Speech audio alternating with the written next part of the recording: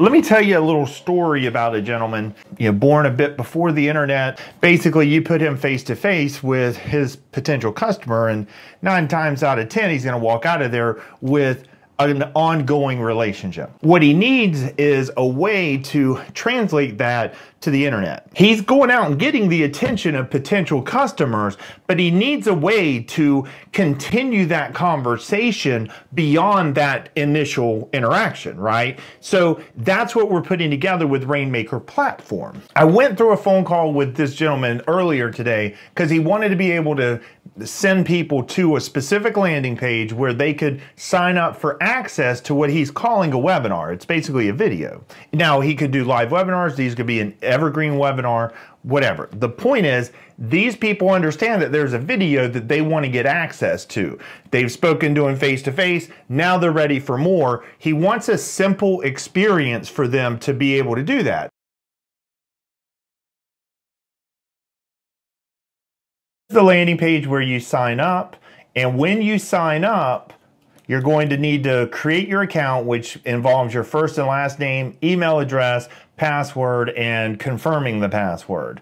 So when I click the create account button, it should redirect me to the almost there page. So you get several items. To be sure you get these, you must go to your email to confirm you want access to these other goodies. And here is the confirmation link.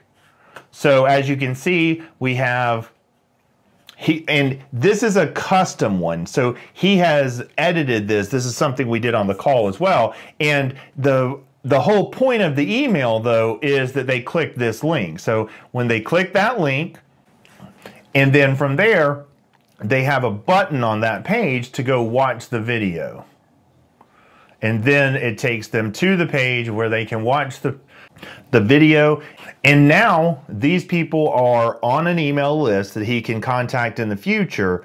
And they're also going through a sequence of emails that he set up as an autoresponder sequence. And then on top of that, they have membership access to his website. So they can come back and log into their account, and he can give them access to unique content because they have a specific member group that was applied when they initially set up their account. So when they went to that first page, the URL that he wanted as the call to action for people, when they went to that page, filled out that form, that's what they were doing, is they were creating a free account. If you have questions about it, Jason@jasonhobbsllc.com. Shoot me an email. I'll be more than happy to answer any questions.